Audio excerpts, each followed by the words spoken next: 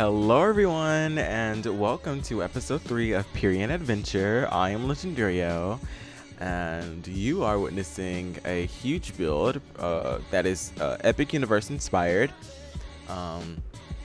This park will consist of 3 lands. Generally, I would do more, but you know, there will be only 3, so I can have a more immersive experience for you all. So with the intro out the way, let's continue on. So, as you can see, we have a new video layout. Not too much is going on that's new, but if you can see at the top and the bottom, there's new overlays. So at the top corner, the logo, my logo, and then the Perion Adventure logo fades in and out, and they switch between each other pretty frequently, like every 2 seconds. So, or every 5 seconds, something like that. You get the point. You see it throughout. It's gonna do that from now on. I think that's a little nice touch. And then at the top and bottom, there is the fluorescent overlay that I have added to my videos. So this video, with that out the way, this video is pretty long. This is one of the longer videos. I think we have 26 minutes, 29 minutes, something like that. It's in the higher 20s, upper 20s. So, with that being how long it is, we have a lot to discuss. So, but keep you occupied. I'll keep you occupied, the entire time because I'm good at that, So, let's see. Let's start off with the monorail and the rocks. So, as you can see now, I kind of stopped building really quickly, but as you can see, we have started, building rocks and everything. As you can see from the intro and everything. So those rocks are a continuation of what I've done previously, and so basically, I mentioned this last episode, I think, or maybe episode 1, depending. I'm really not sure. But I was talking about how I wanted there to be a more immersive experience of how the entrance will be with the grand reveal. So basically, the monorail and the rocks are more hidden now, as I wanted there to be a no set, knowledge right when you enter the park that there is a monorail there. I want you to be. When you get there, you're like, oh my god, there's a monorail. It's like it'll be so cool. I just don't know. I don't know how to understand it. This whole park is so cool to me, and I'm really proud of myself because this is nowhere near anything that I built before. My last park was Jurassic World Discovery, and I literally built that. This is completely different. Like, I mean, a milestone's different. So I mean, it's really interesting of how I'm actually building this park, simply because I don't have no set layout, because as I mentioned earlier in past episodes, I have no thought of what this park is going to be. Literally, I know what I would generally want it to look like, but those little small things that you need to know, like park layout wise, I really don't have an idea for it. And I'm thinking that I just need to take a minute and plan out what I want the park to look like inevitably. So it's like it's gonna take some time. I just know that. But while we're waiting on that time to happen, here are some things that you may want to know so far. So the foliage at the entrance that you see right now, I wanted those kind of be a continuation of the rocks. So, I wanted that to kind of be a set point throughout all of the lands, and the entire park is rock work. I did rock work with Jurassic World Discovery, and rock work is usually a strong suit for me. And this is a different kind of rock work.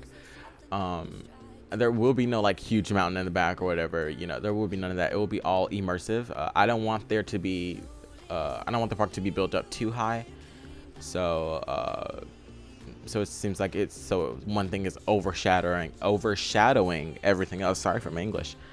I really just am speculating of what is going on right now, right? So basically, I decided that I'm going to do trees, right? So, but how can I do those trees, right? Well, recently I decided that I'm going to sit down and make me some trees. And these are not like just regular plain old trees that you find in the game like I just built earlier, but I'm talking about like custom trees, you know, like full custom trees. And it will be pretty big. They will be pretty big because I don't want you to see everything necessarily. So that greenery will be like a kind of a breaking point between what you see and what you don't see. As that's also as well as with the rocks, and so it's kind of like a continuation of the same empowerment of what I'm trying to embody here, and the same things what I'm trying to accomplish. So inevitably it all works out at the end, which I know it's gonna happen. So so far, let's see what's currently happening.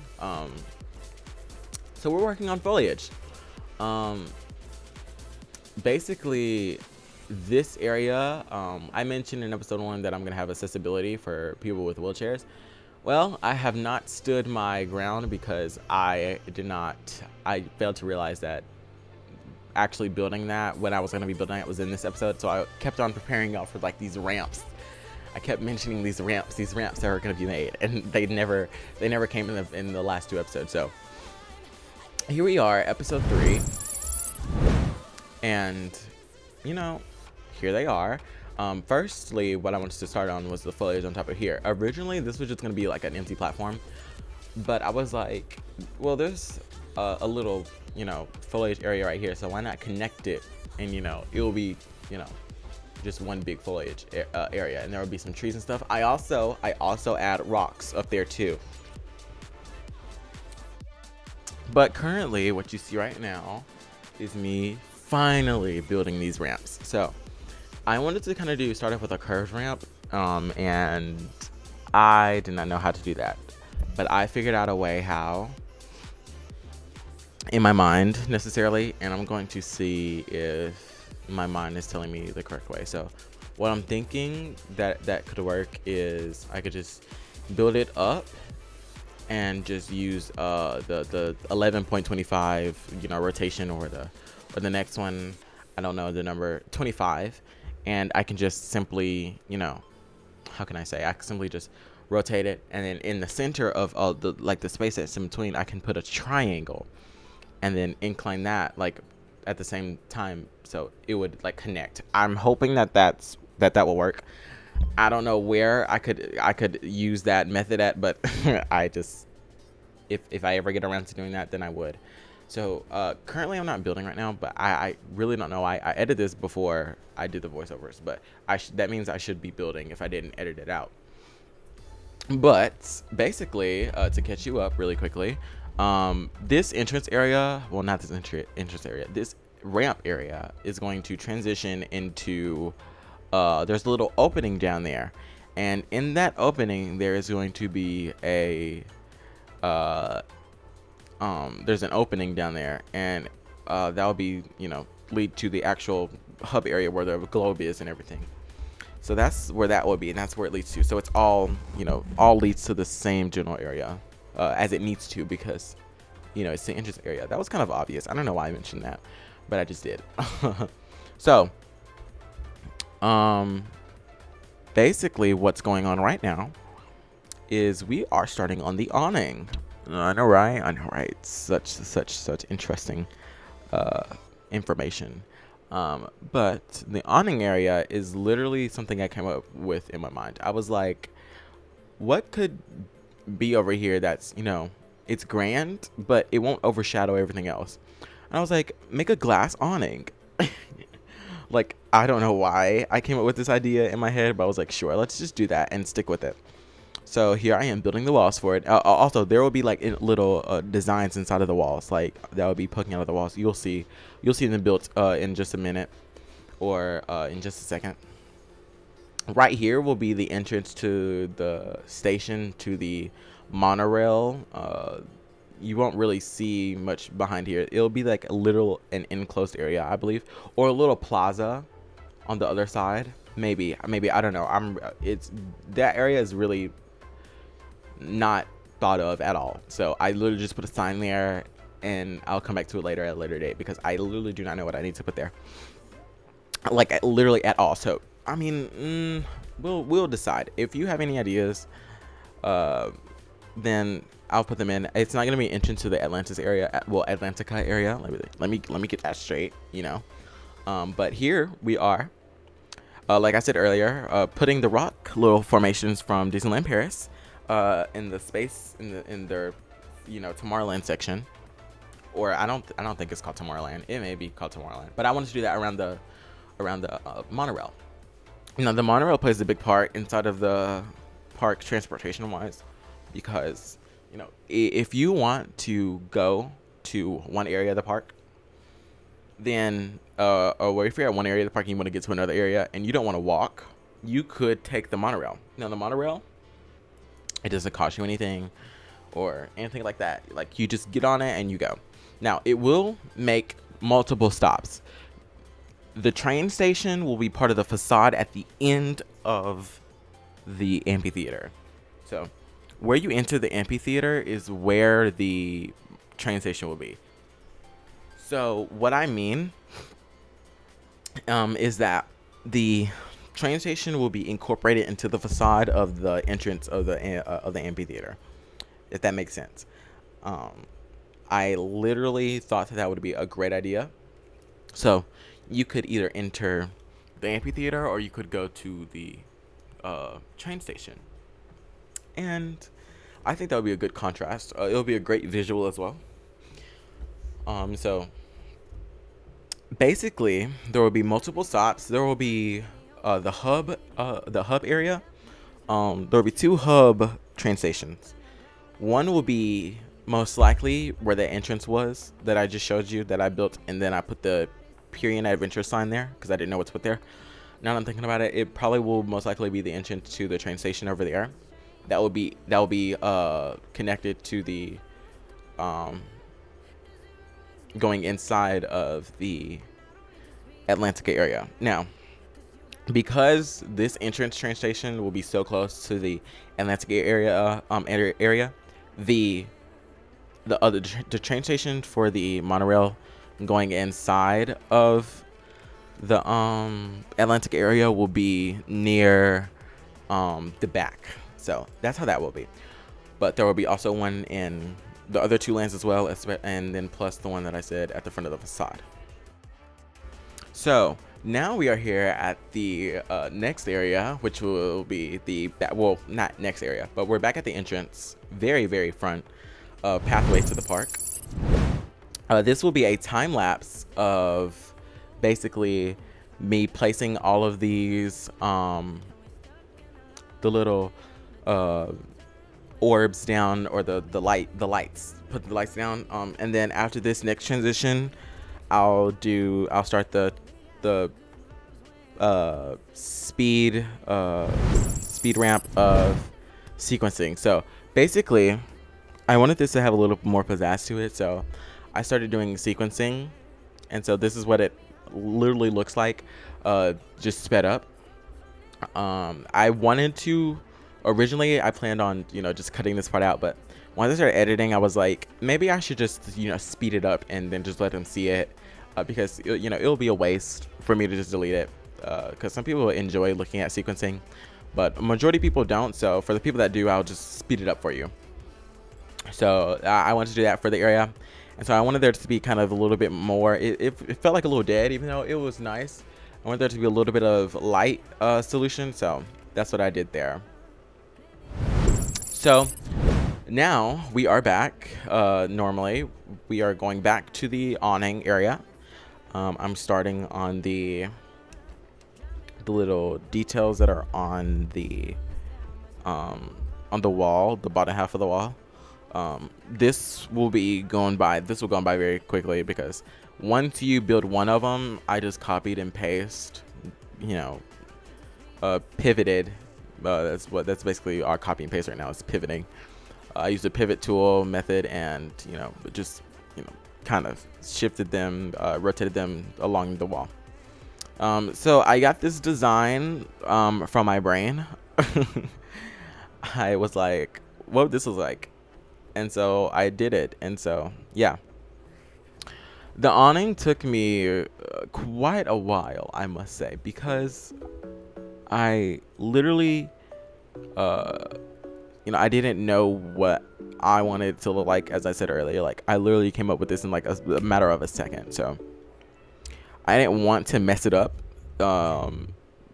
And it would be, I would be more prone to mess it up simply because of the fact that it's like humongous.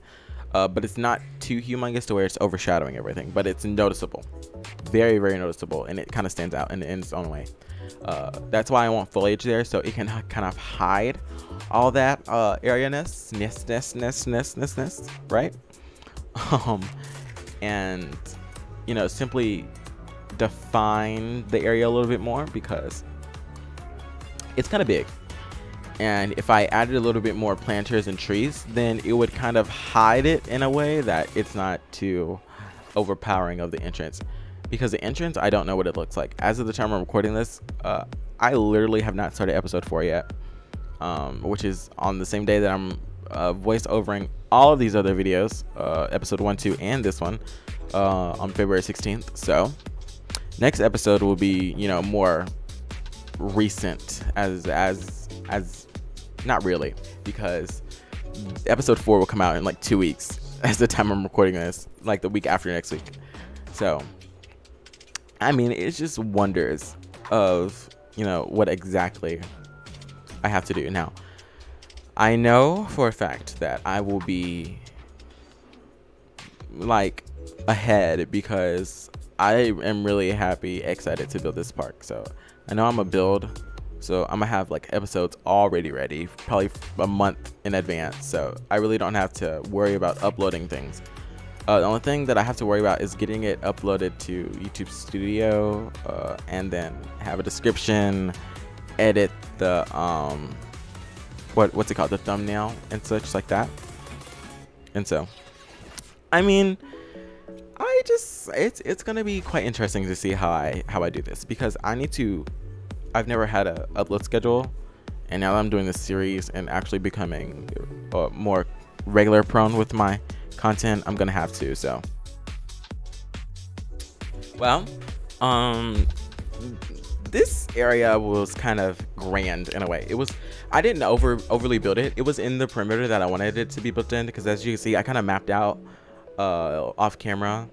I think I also, this was here, the ground markings were there in episode 2. I probably just didn't go over it, but here we are. I stayed in the area that I wanted to stay in, so that was good. In total, I really like the way that this turned out. There will be lights at the top. They won't be sequenced because there's no reason to, but that will be very interesting to see, and how it will all unfold. Unfold? I don't know if I mispronounced that, but anyways, basically now I want to briefly go over what's going to happen in next, what to expect in the next video. So basically, next video or next episode, we will finally, and I mean finally, get to working on coloring and the actual entrance. Now there will be more general building aspects that will be featured in the video or the episode, which will be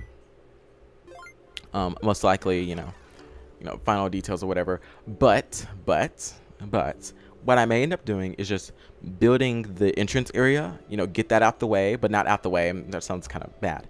I want to get that foundation and place, so I can wrap it up. Because I'm not saying that in the fact that I'm trying to hurry up and get this done. I mean, I'm trying to I don't want to add too much, so I want there to be just enough, but I also don't want there to be too little. So if I get the entrance area, that will kind of enclose the entrance area in a way that I won't add too much before I even add the entrance area, so it won't look like too much. Because already with the level of art details that I have in the park, there's no reason for me to add way too much now, because you already have so much to look at. So currently we are finishing the ramp. Finally, we have finished the ramp. As you can see, there's a little hole, little entrance area for that goes right into the actual entrance area. And I'm working on the side of the area right now. It will be literal foliage like everywhere. I want it to be kind of a nature park, but not a nature park. Not in a nature park as in like an alpine park or something like that, you know. There'll just be more foliage, you know. It'll feel more alive and organic. Me and Michael started a park a long time ago. It was a Islands of Adventure inspired park, and the entrance has trees everywhere, and it's foliage everywhere. There's a river that runs through it. It's so pretty, and we never touched it little afterwards. So how can I explain this? We technically, okay, so what we did is we built the entrance, built the ticket booths, and we started on Hulk. So Hulk was massive, and then I started building this custom velocicoaster, and it was built inside of a mountain, and like literally inside of a mountain. Like, it was enclosed, like the mountain surrounded the ride, and like the final like the second launch, it went through the mountain, like went through one of the sides of the mountain and came out, and it was over the water. It was a mess. It was a mess. And so we deleted literally Hulk and the velocicoaster and the mountain and everything else, and literally the only thing that's left is the literal the entrance area, and we deleted part of the entrance area. But the way it looks now is literally how I want it to look in this park, like foliage and trees and stuff. Like, I really want trees.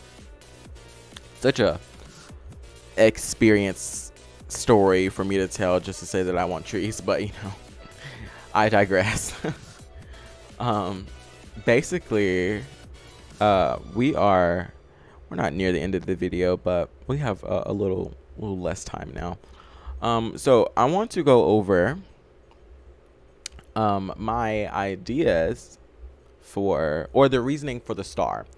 Well, not the star. We'll come back to that in a second. Basically, I literally want this part to kind of be sentimental, to where it's emotional. I want you to feel an emotional reaction when you get into this park. I want to kind of recreate that inside of the game. It will, of course, it will be different from real life, but in my first Disney World trip, I literally cried when I saw Cinderella's castle, and I want you to feel that when you get inside of the park. Like, once you enter those gates, I want you to be like, wow, like, I'm actually here. Like, this is beautiful. Like, this is insane. And it just gives you this rush of emotion, and I want that to be incorporated into this park. I want you to feel like, oh my god, like, this is literally amazing. Like, I don't know how to explain it. It's just a feeling that you get, and you can recreate that feeling inside of the game. You just have to play your cards right. So that's what I'm hoping to achieve here. So basically, the color scheme, oh my. So let me sit down in my chair. Basically, the theme, or not the theme, the color theme is what you see in the overlay. It's kind of like a iridescent, not an iridescent, but kind of like an orange with a blue with a pink with a, well, no pink, I'm sorry. It's kind of like a orange kind of color with a kind of purple kind of color with a kind of lighter purple kind of color with a bluish greenish kind of color with blue. It sounds like a lot of colors, but I promise you it's not. You will see those colors a lot in the entrance area and in the hub area. I knew that going into the entrance area with the logo. I wanted to kind of be like similar, not similar, hold the same atmospheric color theme, if that makes sense. So yeah, that's kind of what I wanted that to be. So you will see that throughout the hub area and the entrance area. So right now it looks like a bunch of rainbow colors, and it's just all over the place, and I cannot hide the fact that it does not look too good right now. Now, what I will say that is colored is the dirt, like the grass dirt, the trees, and the foliage. Foliage as in like the the grass, the colored grass, you know what I mean. That is colored. Now, also the foliage in the circle area, those little grass circle things, those are also colored. So yeah. So when I mentioned earlier about how the monorail will be its own kind of experience, and I didn't want you to see it from the entrance area, I also don't want you to see all the entrance area from the monorail. Like, if that makes sense. Like, what's available to it is what's available to it. But once you get out of that little area of what the monorail is in, then it's, you know, different. Then you're back in the experience. So it's more like, it's like a tour, but it also is like an experience of its own, kind of like the People Mover in a way. But this is more of a enclosed area. The People Mover is like open air, but this one is inside because it's a monorail, obviously. So that's how I wanted that to be. So currently we are making the logo area for the people who you know, want to know where they're actually going. Like, where is this ramp taking me to? And it's there for a little bit more direction, but this, like I said previously, it's taking you back to, like, well, not back, it's taking you to the entrance area where the arches will be, or just the entrance facade. That's where that will be. I put a little arrow there, even though it's useless, because the only way to like, it's clear that there's walls directing you, but you know, it's that extra detail that matters, you know. I really don't know how to make arrows in this game, so don't judge my arrow that I'm about to make.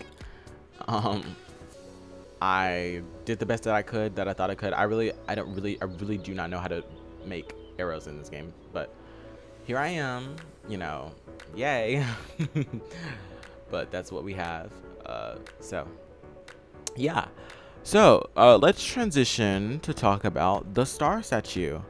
In just a second, the stinger transition will, you know, activate, and we will transition to the star statue. Here we are. Well, this star statue is the icon of the park. This is what you see throughout the entire park. You can see in the left corner the video going to on the side or whatever, you know what I mean. So basically, this is, how can I say, the icon of the park. This statue is everywhere. It's in the center of the globe. It's at the entrance of the of the pathway. Like, when you get to the actual entrance, it's right there on the ground. There's little ones on the side of the wall where the stairs are, and then there's this one right here. Now, I know how I said I wanted to do realism, but I didn't want it to look stupid. So basically, I added poles because obviously things can't float. But those outer little triangles, the bigger ones that are on the edges, those are gonna be floating for today. Because it looks weird when like there's poles connected to it. I don't know why, but it looks really weird. I didn't like it. So, you know, I deleted those. So I may add them, I may not add them back, but I just wanted to let you all know that that's how that was supposed to be. Well, we are nearing the end of the episode. This is the end of the episode, so I hope you enjoyed the episode today. I hope you're ready for episode 4. And this is Legendario. See you later.